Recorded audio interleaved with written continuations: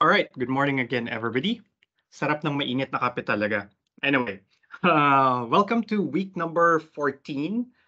No look now, December 7 na, so patapos na talaga ang semestre. We still have two modules left for Math 174, modules 10 and 11, and then you'll have your final project. Napag-usapan na ba natin yung final project? Yeah, I guess I already gave you the guidelines for the final project. And I hope you are forming your groups now. Those who want to be grouped or to be assigned to a group, kindly let me know. Probably after the class, I'll send an email to you guys containing a link to a Google Docs wherein you can sign up for groupings. So kung gusto nyong mag-work with the group, either 2 members, 3 members, or 4 members, or if you want to work solo, that's fine.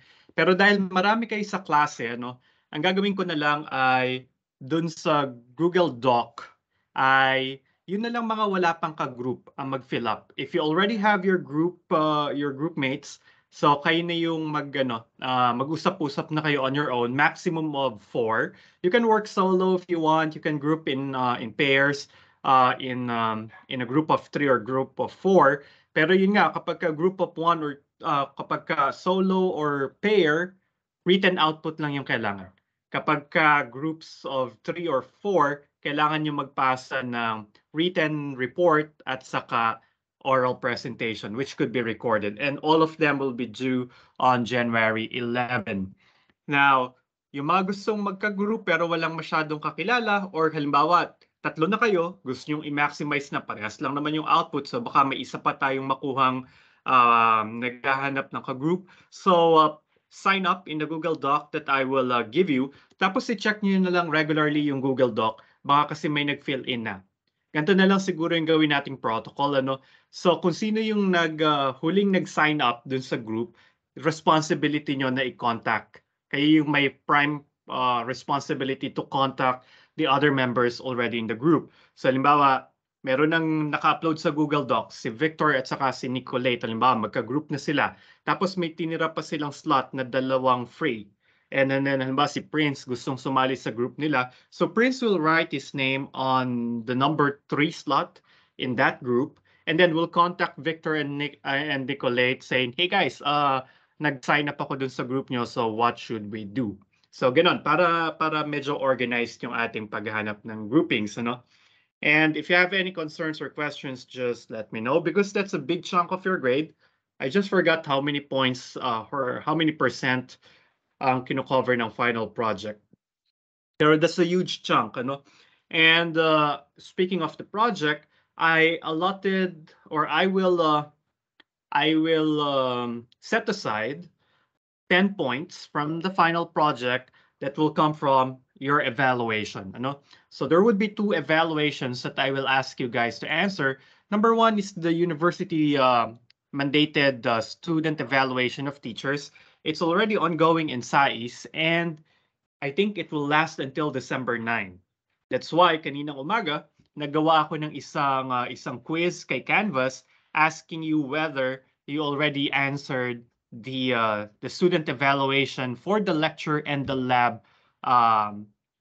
For the lecture and the lab. So kung nasagutan nyo na siya last week or before, nasagutan nyo na siya talaga, so punta kayo kay Canvas, hanapin nyo yung quiz, I think it's named SET, under final project. So answer it by a yes or a no. If you answer yes, I will assume that you already answered the student eval, and then you'll get the 5 points. That's the 5 points out of 100 in the final project. Okay? Tapos siguro next week ilalabas ko yung internal instrument ko for your evaluation of me and the course. Yun ay internal lang, gagamitin ko lang siya para sa pag-develop ng sarili ko at saka ng course. So kailangan nyo rin siyang sagutan. Doon magagaling yung additional 5 points for the final project. So that means the final project will be 90 points over 100, and then the 10 points will be coming from the student eval. You cannot get an uno in the final project if you will not answer the student evaluation. So kailangan nyo siyang sagutin. Ang medyo crucial doon, ang medyo urgent ay yung SET, the Official University Document. which will be due on December 9. I think maglo-close yung size module ng student eval on December 9. And I really want you to participate there, ano? Kasi ito na yung pagkakataon nyo na gumanti sa amin. If you don't feel that we delivered up to your expectations, then give us your honest feedback, ano? Kasi yung grade na yon na binibigay nyo sa amin, actually, hindi namin malalaman kung sino yung nagsagot. So you can be as candid as you want, ano? As truthful as you want, which is what we want, ano? So magsasagot kayo doon, tapos report card lang yung ibibigay sa amin. So siguro 1 semester from now or 2 semesters from now, makukuha namin yung average scores na binigay nyo. So meron lang dong number from 1 to 5. I think 5 is the highest. Tapos nakalagay doon kung ilang points yung grade namin for this particular class. Halimbawa, naka 4.5 ako sa klase nyo, then that would be my final grade.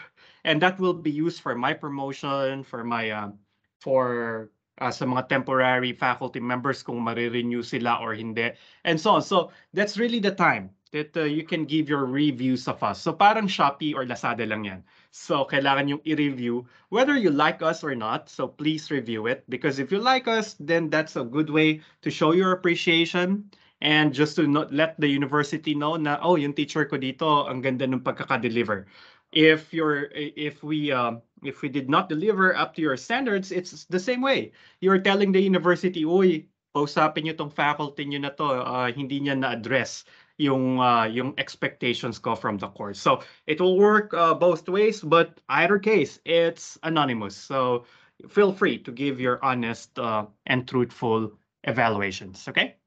Yon, December 9, yung deadline. And the Canvas submission bin for that question will also close on December 9. So if you don't want to miss the 5 points, ang laki nun, 5% ng final project, so kindly answer it as soon as you can. And I think that's our housekeeping matter for today. Now, so for today, we'll start module number 10, and siguro towards the end, I'll try to show you some sample projects from way past, ano? So para ipakita ko ano yung ina-expect kong outputs nyo. But first, let's go to module 10. And in module 10, the goal is to look at some peculiarities of numerical integration formulas. I've mentioned ng numerical integration formulas, or at least numerical quadrature formulas that we've met, they're pretty straightforward. They transform the difficult integration problem into simply computing function values, putting some weights to them, and then adding them up. Kasi nga, kinukuha lang natin yung linear combination ng mga function values ng integrand multiplied by some weights. Nagkakatalo-talo lang yung iba't ibang numerical quadrature rules depende dun sa weights na ina-assign natin dun sa mga function values. On one hand, we have the Newton-Cotes quadrature rules that use the Lagrange interpolating polynomial. So it really just replace the integrand by the interpolating polynomial for the function little f. Tapos ang ini-integrate niya ay yung interpolating polynomial, because who don't love integrating polynomials? It's quite straightforward. So in-integrate niya yung interpolating polynomial, and apparently the result is a quadrature rule, because you will see that it is just the summation of the function values of the integrand times the integral of the Lagrange basis polynomial. So yung integral ng Lagrange basis polynomial, sila yung nagsiserve na weights sa Newton quadrature rules. And the other one would be the Gauss-Legendre quadrature rules, or the Gaussian quadrature rules. Sila naman yung pinipili yung mga abscisses at saka yung mga weights so that the maximum degree of precision is achieved. So it is trying to find the best weights so that makuha mo or ma-integrate natin lahat ng polynomials of degree n or less. And we have learned that if you want to do that, then you're going to need, or if you have n points, you can have at most 2n minus 1 degree of precision. And apparently, una ang tawag ko sa kanya Gaussian lamang, kasi yung idea is, I think, is attributed to Gauss. But the weights and the abscisses actually turns out to be related to Legendre polynomials. And I think that's the video recording that I asked you to watch. because that gives us an alternative way to compute for the weights. Kasi nakita natin dun sa maliit nating mga examples, nakakakuha tayo ng 2n by 2n equations, which is non-linear in nature, so medyo mahirap siyang gawin. Halimbawa, gusto mo ng 10 points ang gamitin so that you get degree of precision 19. So, ibig sabihin, kailangan mo mag-solve ng 20 by 20 linear system of non-linear equations, and that's a daunting task. Ano? So, pag dami ng nodes na ginagamit, mahirap nang i-derive yung Gaussian quadrature rule if you will be using the definition, which is integrating all polynomials of degree 2n minus 1 or less.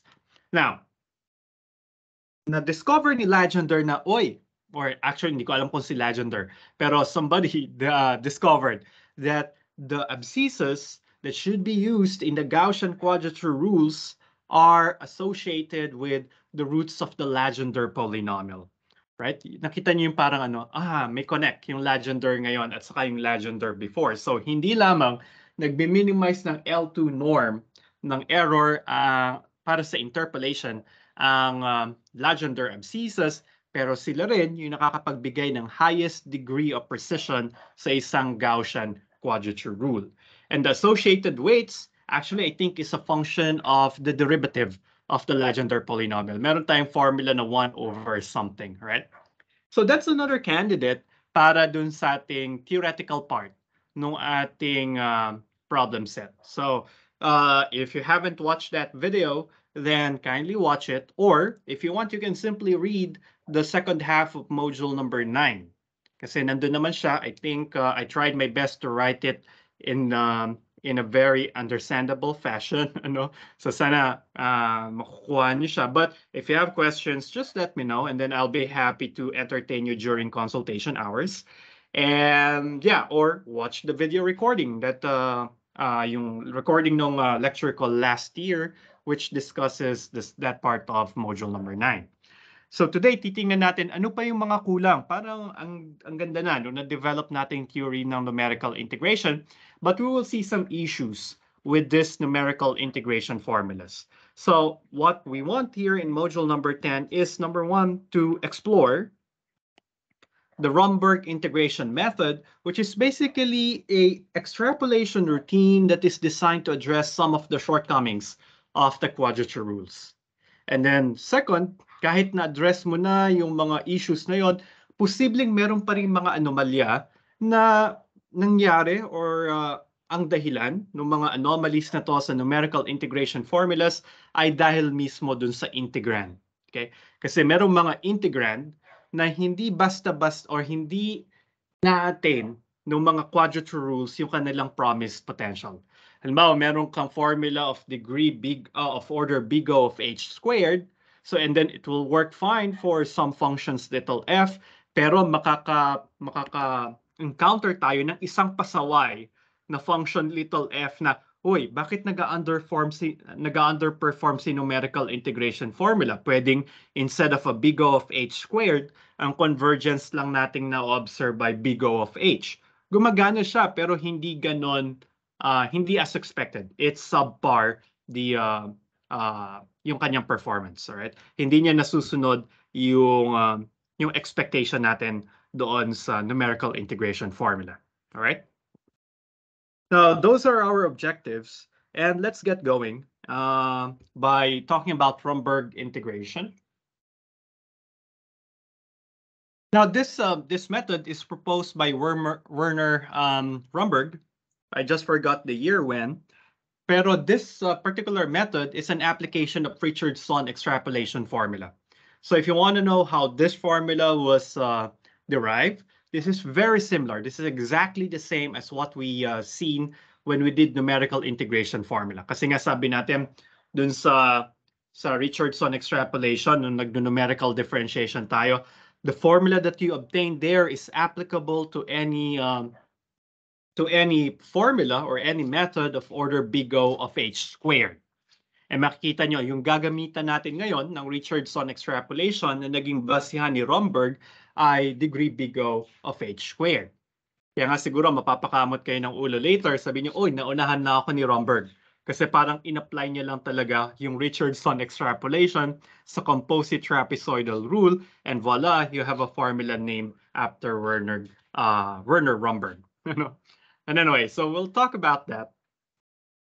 And what the Romberg integration does is parang ina-address niya yung mga shortcomings ng numerical integration or ng quadrature rules in particular.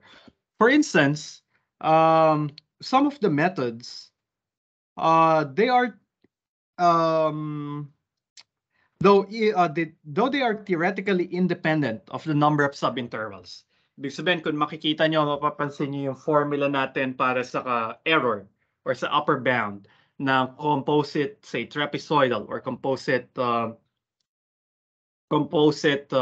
Simpson's rule, hindi na, kaya nating tanggalin yung dependence nung error term na yon sa number of subintervals used o sa step size na ginamit. That's why numerical integration formulas are preferred over numerical differentiation formulas kasi mas malaking epekto ng step size o number of subintervals sa differentiation kesa sa integration, lalo na kung composite rule. That's why pag halimbawa nagsosolve kayo ng differential equations, may dalawa kasing options. Pwede mong sagutan siya as a derivative problem or i-convert siya into an integration problem. And usually, doon kami pumupunta sa integration problem kasi hindi naapektuhan or hindi malaki yung epekto ng step size doon sa performance ng method compared to doon sa behavior ng numerical differentiation formula with respect to the change in step size. Because the smaller the step size becomes, nagiging mas, mas nagiging sensitive o nagiging mas hindi reliable yung numerical differentiation formulas. Okay? Pero kahit na, theoretically, dapat hindi naapektuhan ng step size ang quadrature rules, yung machine implementation niya naman ay posible pa ring maapektuhan. Kasi pag dumarami yung subintervals na ginagamit, marami kang kinocompute. At sa bawat computation mo, may round-off errors na nanggagaling sa computers. Kasi nga, pag nagpagawa ka ng computation kay machine, i-carry out niya pero up to some decimal digits lang. Kasi finite yung computers natin. Halimbawa, nagpa-compute ka sa kanya na 1/3 yung tamang sagot. Hindi niya ibibigay sa iyo yung 1/3 na eksakto. Hindi niya ibibigay yung 0.3 bar. Siguro ang ibibigay niya lang ay 0.3 followed by 15 more 3. So 16 na 3s after the decimal point yung ibibigay niya. Pag ginawa mo yon ng 100,000 beses, ibig sabihin ang dami mong nawala or posibleng significant na yung nawala sa'yo na digits kasi 100,000 times mo siya ginawa. And that will compound per computation, lumalaki yung error. So, yun yung problema sa machine implementation. And then, since that's the case, since we are still influenced by the step size, yung pagkuha ng optimal number of step size insofar as integration is concerned ay mas mahirap.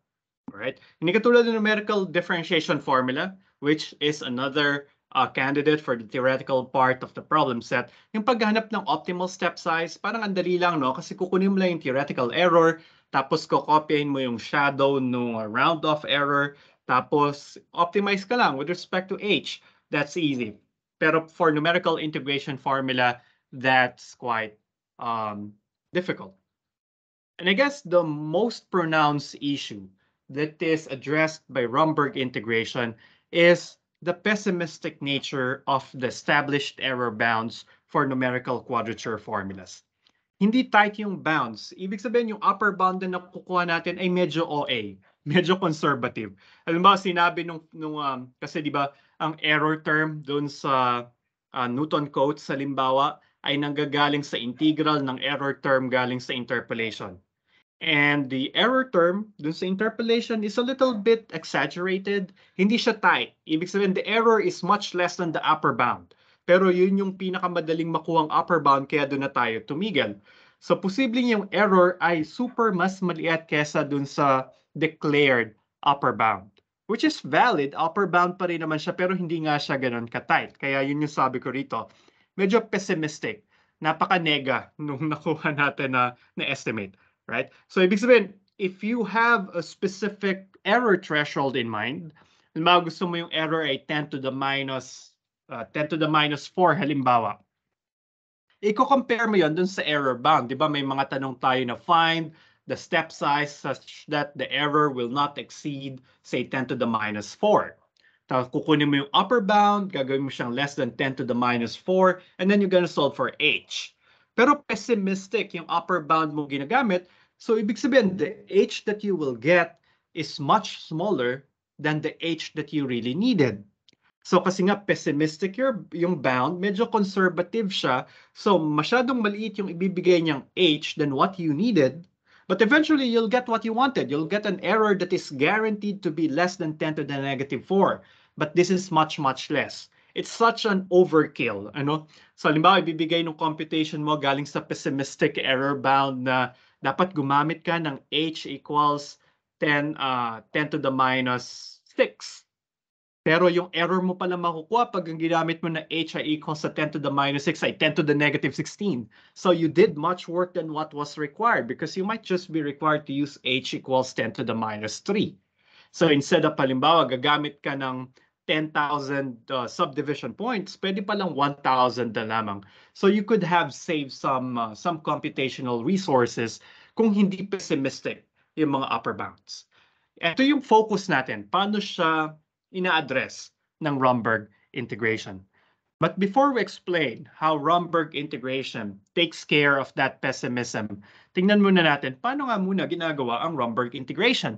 Baka naman pala napakahirap ng Romberg integration, so why do it? So bakit hindi? Magrarun na lang ako ng numerical integration formulas kasi nga dun sa intro ni Sir, sabi niya kanina, madali lang yan. May mga issues pero that would be forgivable. Ano? Sorry, I can't resist sipping sipping my coffee there. Pero ito yung steps sa pag-carry out ng Romberg integration. And in a nutshell, Romberg integration is just an application of or a repetitive application of the Richardson extrapolation formula to the composite trapezoidal rule. The composite trapezoidal rule is known to be of order big O of h squared. So whatever Richardson extrapolation method we develop in module what? Or yung section natin on numerical differentiation is applied to the composite trapezoidal rule. So if you want to look at the derivation of it, so you can visit the lecture notes by Professor Lambers. In-upload ko siya dun sa module 10 sa Canvas. So go to Canvas, go to the modules tab, and then look at module number 10. Meron dong isang file na Lambers Lecture 29. So that will contain the derivation for the Richardson or for the Romberg integration formula. Meron ako ditong typo. Dapat Richardson. Sorry, Richardson. Okay. So pero ito yung steps. Sinummarize ko na lang siya dito. Una, i-apply natin yung trapezoidal rule ng ilang beses. Actually, it depends how many times you want to do the composite trapezoidal rule, pero dapat ay kinakalahati mo yung step size, right? So you start with so you can start with, say, step size equals b minus a over 2. Okay? Tapos gamitin mo rito yung trapezoidal rule. So meron kang interval AB, tapos mag-trapezoidal rule ka muna sa kanya. So ibig sabihin ang step size mo ay b minus a over 2, right? Kasi tama ba? B minus a over 2.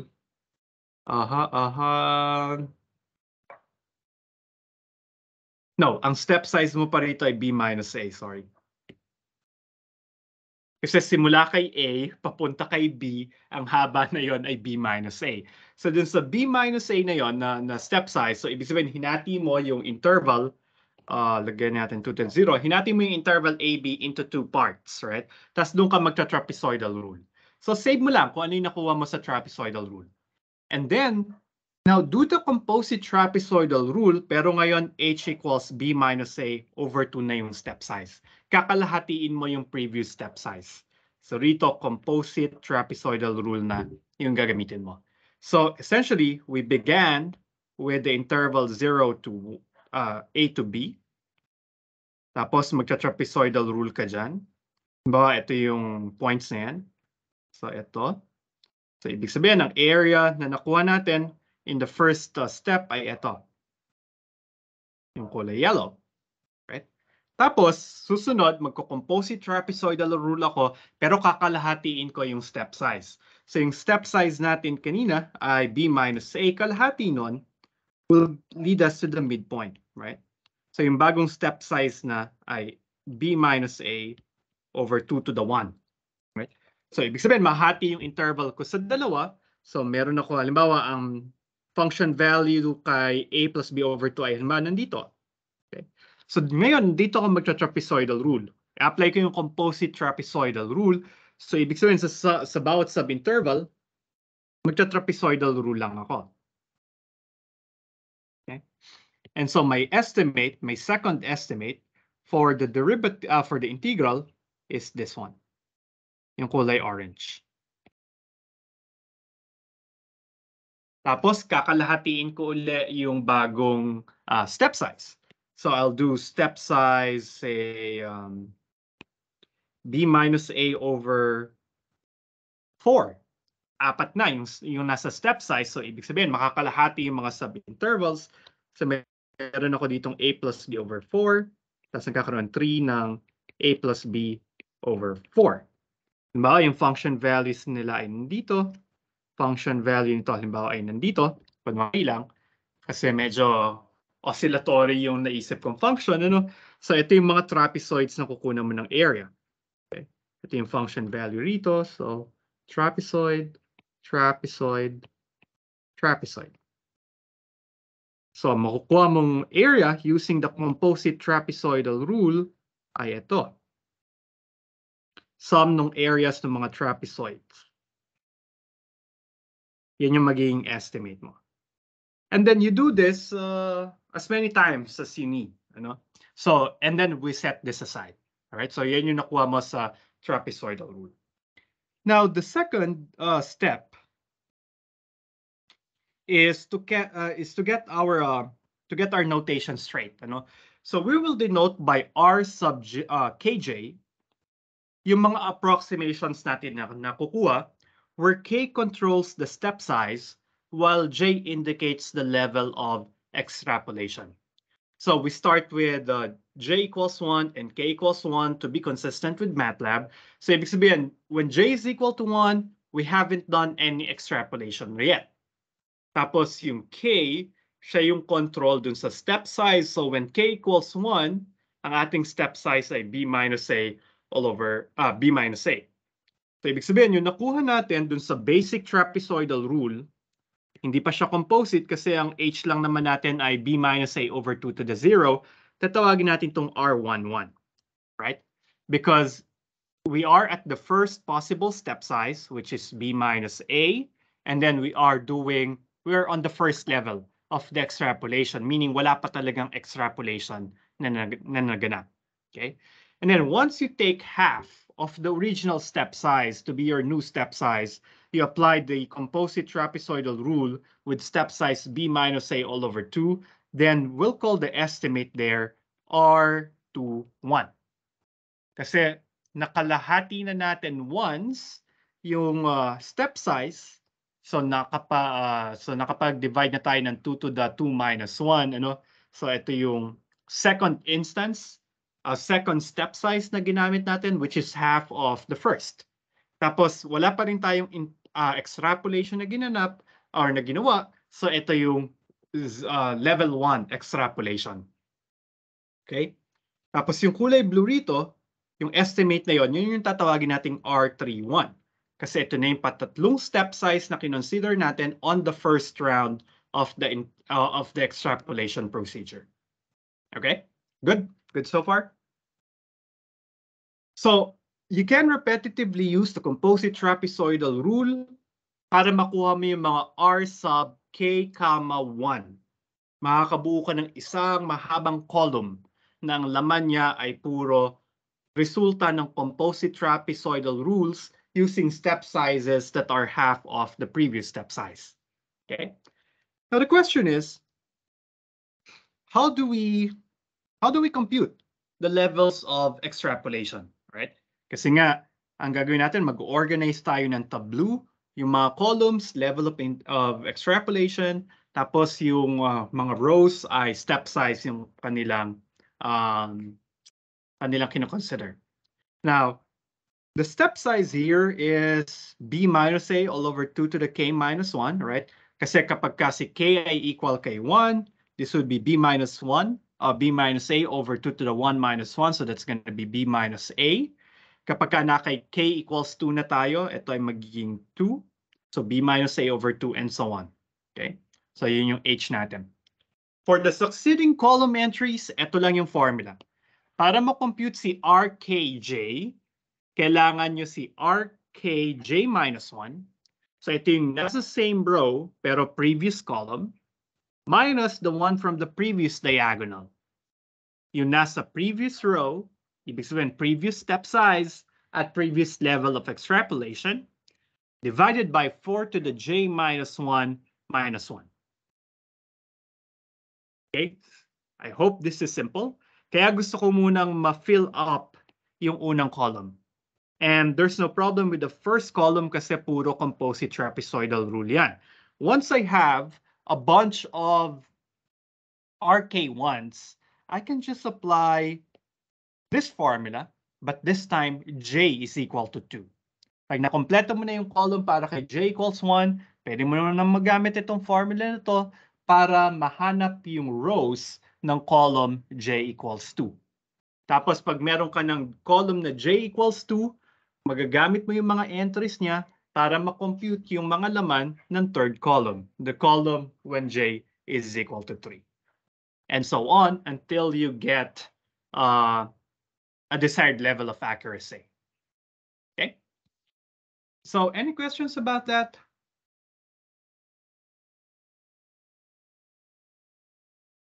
I hope wala pa.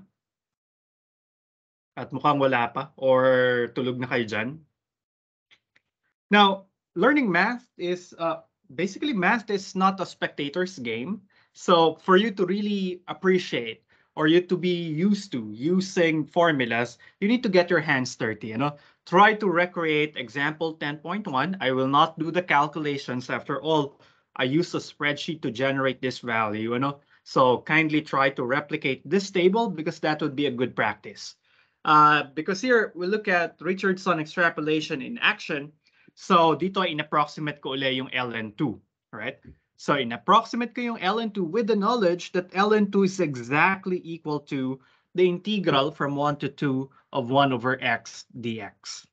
So ang gagawin ko, i-apply ko ngayon yung Richardson as yung Romberg integration method para sa function or para sa integrand na 1 over x. Okay? Kasi tingnan ko anong itsura ng Romberg integration tableau.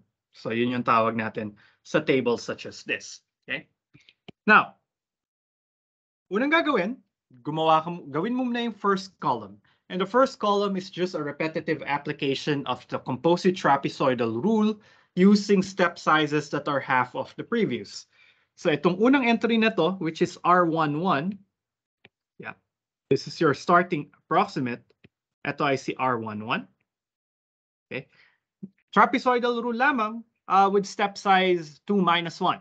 So nag-trapezoidal rule lang ako. Hindi pa siya composite. And then R12, or sorry, R21 is basically a composite trapezoidal rule using 3 points. So ginamit ko si 1, 1.5 at saka kay 2. So nag-trapezoidal rule ako dun sa dalawang subintervals and I took the sum of those approximates and I get 0.783333. All right. And that will go into here. So that's R22. This is R3, that's R21. Now this one is R31, R41, R51. Okay. And then now I will now compute the second column of the table. But remember, to get the entries on j equals 2, para makuha si j equals 2, kailangan mo si j equals, ito ay 1, ito ay magiging 1. So kailangan natin yung mga entries mula sa first column. But which entries from the first column? The kth entry and the k minus first entry.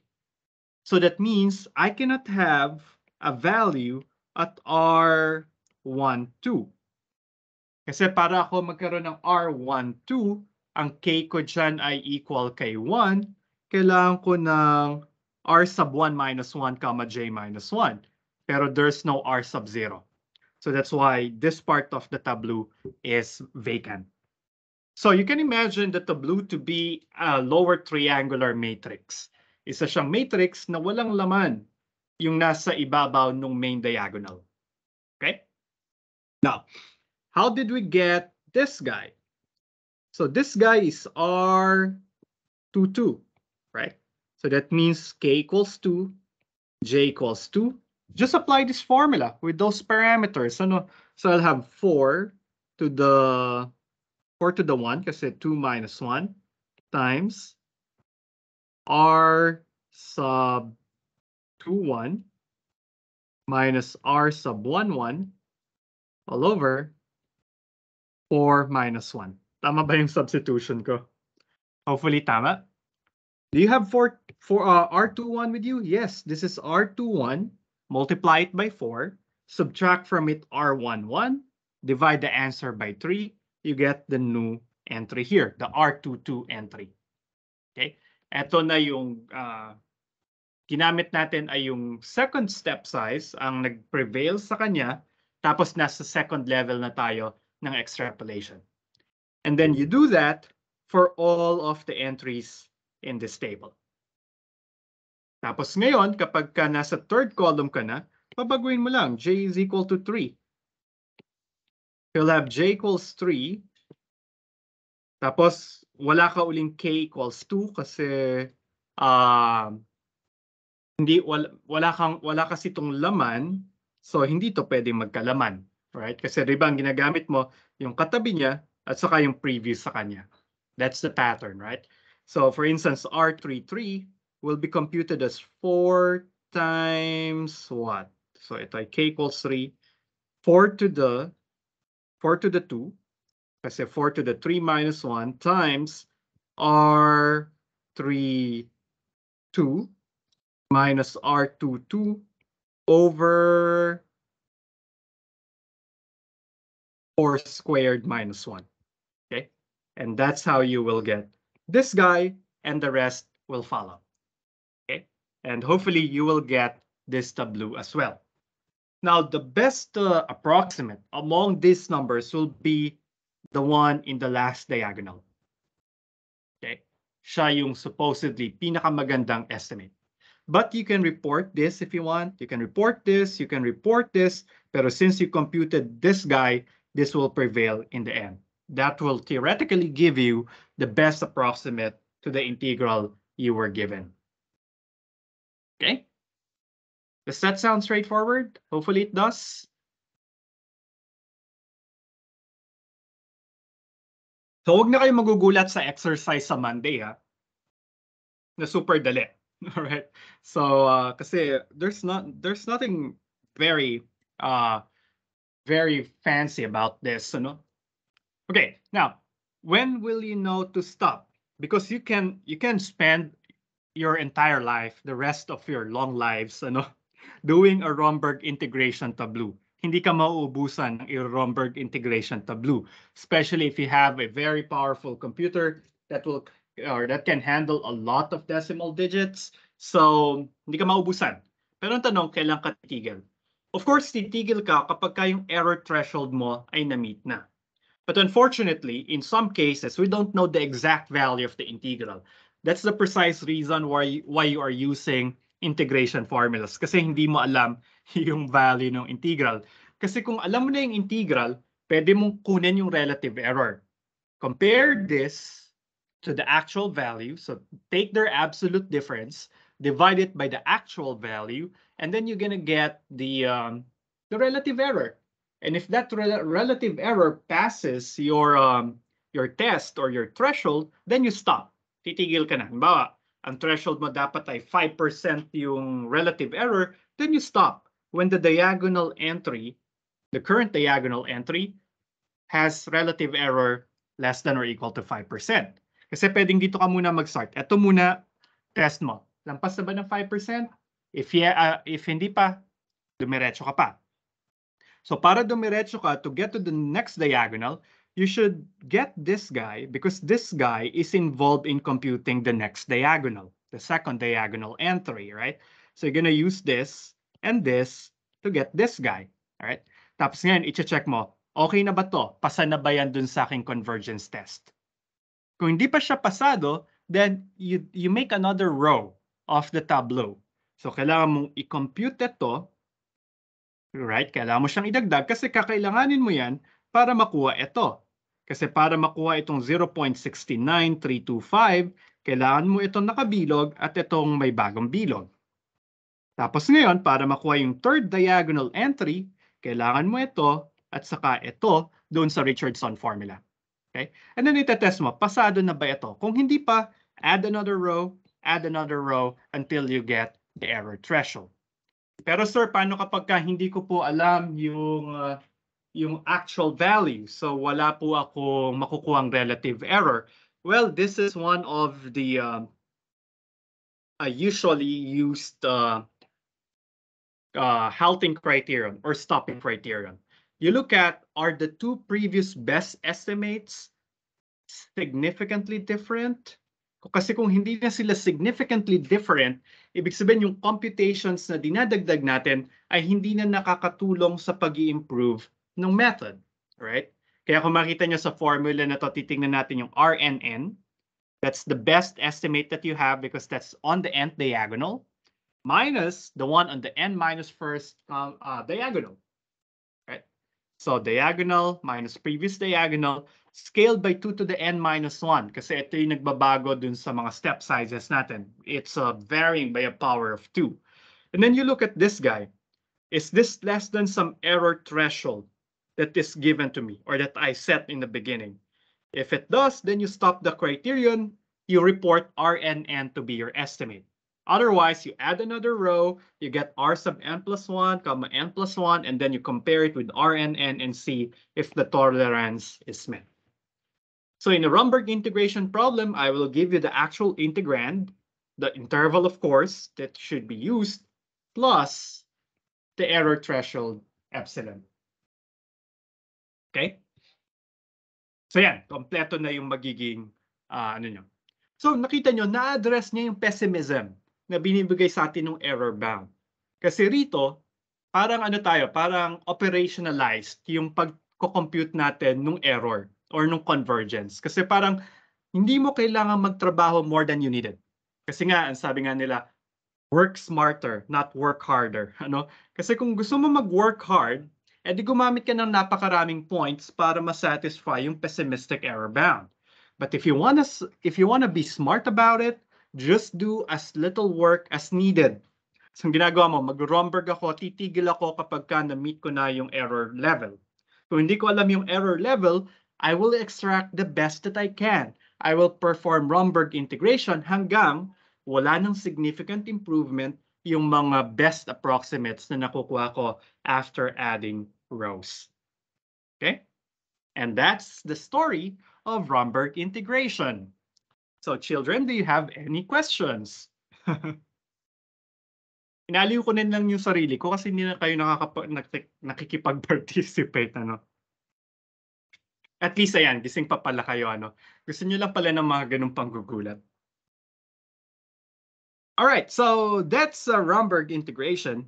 Siguro I'll spend, pwede bang umutang ng 5 minutes? Let's part ways 9:25.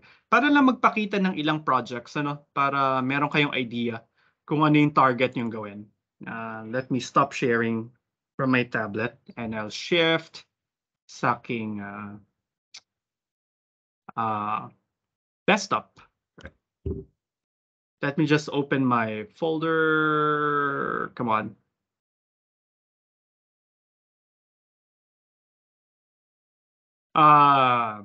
Victor has a question, sir. Which usually comes first? Maubusan ng rows o ang error tolerance?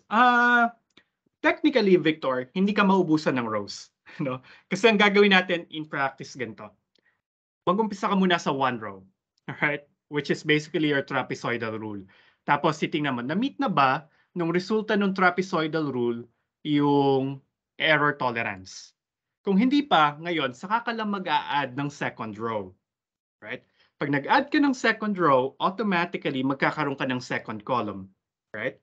Kasi yung R11 at saka yung R21, magagamit mo para makompute si R22. Ngayon si R22, yung nasa diagonal ng second row, siya yung itetest mo ngayon. Na-meet na ba ni R22 yung error tolerance?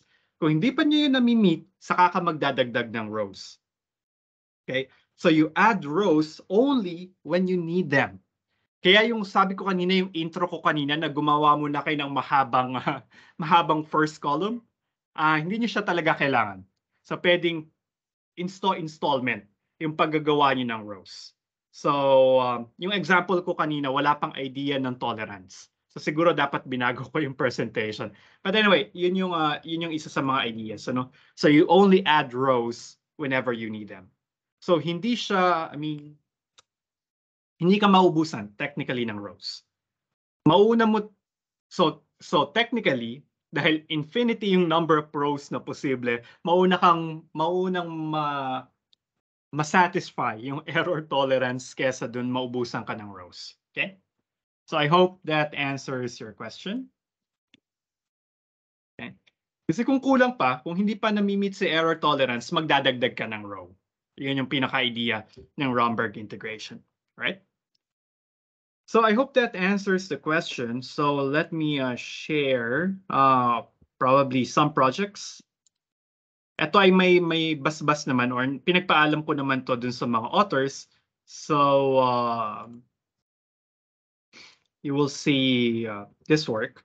So for instance, this is, so ang pinagawa ko sa kanila ay parang katulad din ng sa atin. You apply things that you learned from Math 174, be it interpolation, be it numerical differentiation, or be it numerical integration to a certain problem. And it's up to you to think of a certain problem, right? So, bahala na kayong umisip. Ano yung interesting sa inyo na problem?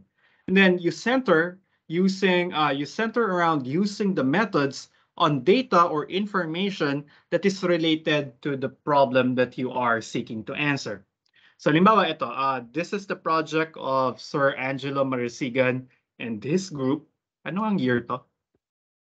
So malalaman nyo na nung panahon na to, nagde-lecture na ako ng Math 174, nung mga panahon to. Estudyante ko pa Sir Jacob, si Sir, sino ba? Sir Angelo. Actually, marami na. Siguro mga 20 or 30% ng mga faculty sa math naging estudyante ko sa 174 or something like that. But anyway, lumalabas yung edad. Pero anyway, magkakasing edad lang kami nung panahon na yun. Hugas kamay, ano.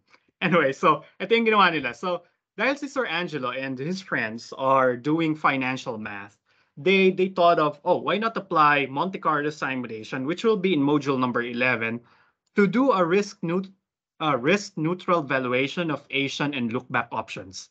This is a very loaded title na kinabahan ako nung umpisa, but the nice thing about them is that they wrote a nice introduction, introducing the reader, the non-specialist reader that I am, into some of the technical terms that they tried to incorporate in the project.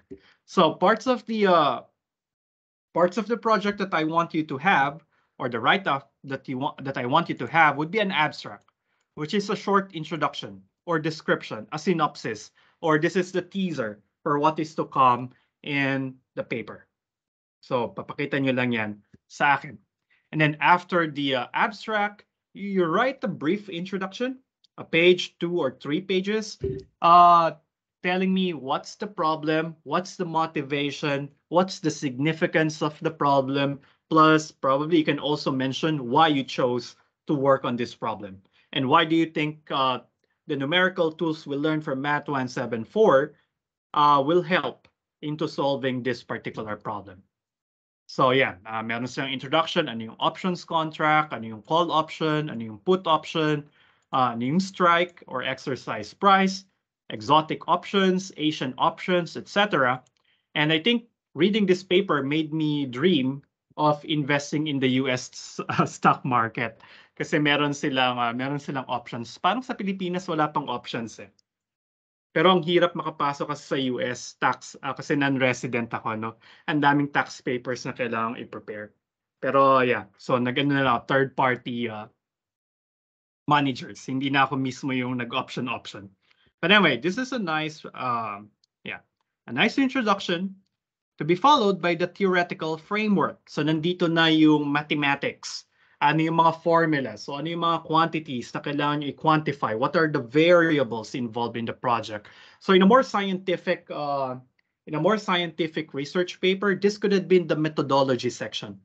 Pero for math or applied math papers, instead of a materials and methods section or methodology section, pwedeng theoretical framework, numerical framework, or pwede pa rin namang methodology. So dito nyo ikukwento sa akin ano yung mga concepts, what are the formulas involved, how are they quantified, etc. And then also a quick introduction of the method that you want to illustrate. Imagine the reader to be a non-specialist. Hindi natin kaklase sa Math 174 yung babasa ng final project. So kailangan makita nila, maintindihan nila yung gist ng method na i-apply nyo.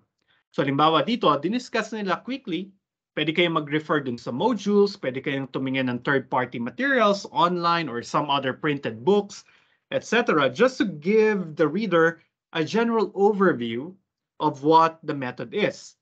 Siya yung parang nasa pagitan ng layman's description and a school discussion or a classroom discussion. Medyo technical siya, hindi siya pang layman. So ikukwento niyo talaga yung method itself. Pero hindi naman kadetalyado na para tayong nasa classroom na parang modules na tinuturuan niyo yung reader. So you're just giving the reader enough rudimentary knowledge about the particular methods that you are using. Tapos kung gusto niyang pag-aralan ano yung detalye behind the methods that were used, maglagay na lang kayo ng reference. I-refer niyo siya dun sa textbook natin. I-refer niyo siya dun sa modules natin. I-refer niyo siya sa Wikipedia, though Wikipedia is still frowned upon pa rin pala sa academia, no? Pero look at some legit sources, some books or some journal articles kung saan yung reader pwede niyang basahin yung mga detalye para hindi niyo na siya ilalagay lahat sa theoretical framework. Theoretical or numerical framework. Bahala na kayong mag-title kung tingin nyo mas methodology ba siya, mas theoretical framework ba yung dapat siya, or mas numerical framework yung pangalan niya, and so on. And then you'll have a results and discussion section where you apply the method and then you discuss what insights did you get from your simulations or from your calculations. What are the results? Ano yung nakuha yung value? Paano niya ina-address yung particular problem, right? And then you will show all your results. Kung may figures ka, dyan mo siya isasama. And then the conclusions part will be just a summary of what happened. Okay, parang kwento nyo lang. It's an extended version of the abstract. Dito mo sinasabi, ano yung nakita natin from the study? What conclusions can be observed from the results of the study? Then of course you'll have your references here. Wala akong required number of references, so kung ilan lang yung kailangan, yun lang yung ilagay nyo. And also the data sources should also be in the references. Okay. Tingnan ko pa.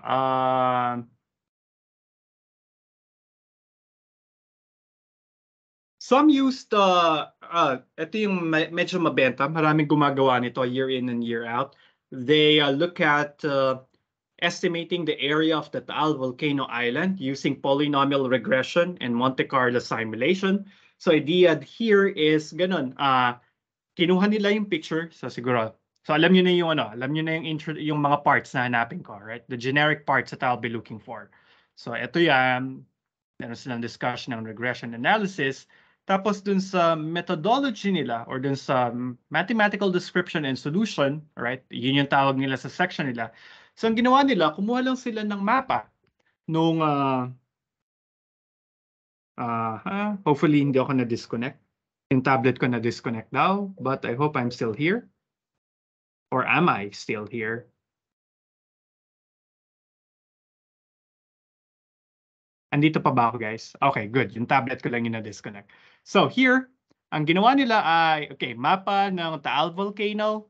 Tapos ang ginawa nila, hinatin nila yan sa 5 regions. Tapos yung mga regions, yung isang axis ng mga regions na yan, yan yung nag-serve as kanilang x-axis. So hinatin nila yan sa mga regions. So ito yung region 1, region 2, region 3. So ito yung estimate nila sa mga regions na yan, sa mga sub-regions. Nakita niyo yan? Tapos, kinuha nila yung polynomial fit sa mga region na to. So, hindi sila nag-polynomial interpolation. Ang ginamit nila yung nasa module 5 yata o module 6, polynomial regression na hindi natin diniscuss. Tapos, nung nakuha na nila yung function o yung polynomial na nagre-represent dun sa 5 regions kung saan nila hinati yung Taal Volcano, kinuha nila yung area under the curve. Pero hindi sila nag-eksaktong integration. Ang ginawa nila, nag-Monte Carlo simulation sila, which is a numerical integration technique. And that's what they get here. And then, okay, ito yung mga graphs, etc. Tapos nakuha nilang total region ay total area of the, or estimate for the total area ay 304.71. Tapos kinumpare nila yata to sa actual value. Or sa known, yeah. So meron silang 0.44% error, which is spectacularly good.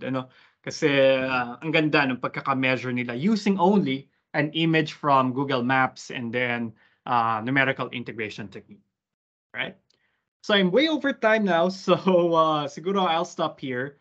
But siguro next time when siguro next meeting, if meron tayong matitirang 10 or 15 minutes, I can show you some of the projects as well para to give you some more ideas ng pwede nyong gawin. All right. So I hope you got some idea of what to do. All right. So any questions? Okay, so kung wala na, thank you guys for staying. Enjoy the holiday tomorrow. And let's see each other again on Friday. Bye, guys.